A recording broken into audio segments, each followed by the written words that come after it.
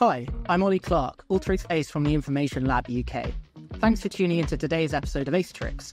Today's tip will be about the Dynamic Replace tool, one of the most powerful tools from the developer toolpath. Sometimes we want to update or assign values to data based on complex logic without hard coding this logic into our workflows. Say I want to create a delivery grade ranging from excellent to unacceptable based on ship mode and how long it took to actually deliver. The thresholds for this grade will vary depending on whether it's same-day delivery or second-class delivery. Now, I've calculated the days to deliver, and I've got to look up with my thresholds per ship mode and if they should be under, over, or equal to this threshold. I can combine this data into an Alteryx formula.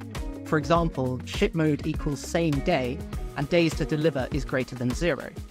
And I can also create the desired grade, in this case unacceptable. The Dynamic Replace tool lets me use that Boolean field to update my delivery grade column with my chosen expression, or without using joins or macros. I can then see how well my deliveries are doing. I've used this method with the Dynamic Replace tool tons of times when working in the manufacturing industry, and we had rapidly changing classifications which we needed to apply to our data. Thanks for watching this episode of Alteryx. I hope you put it to good use. Tune in next time.